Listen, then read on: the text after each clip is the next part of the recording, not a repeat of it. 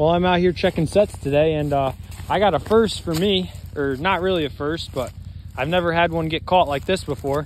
I had a cubby set for fox right there, just a piece of beaver meat up underneath those logs, and looks like this weasel thought he was gonna get some. And yeah, that trap dispatched him pretty quick, but he's a little dirty, but that's a pure white weasel, pretty big too.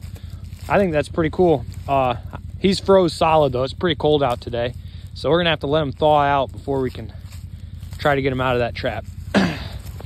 Anyways, got some more beaver traps checked today, so yeah, hopefully we got some more catches. We're off to a good start.